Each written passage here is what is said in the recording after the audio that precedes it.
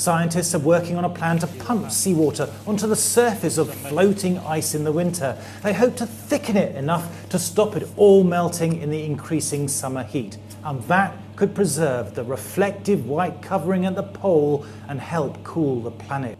Other ideas to repair the climate include scattering sun-reflecting particles high in the atmosphere to shade the planet, underwater curtains that stop warm sea currents creeping underneath floating ice shelves in Antarctica and melting them from beneath, and scattering nutrients such as iron into the ocean to boost the growth of microscopic life that sucks carbon out of the atmosphere and drags it to the sea bottom when it dies.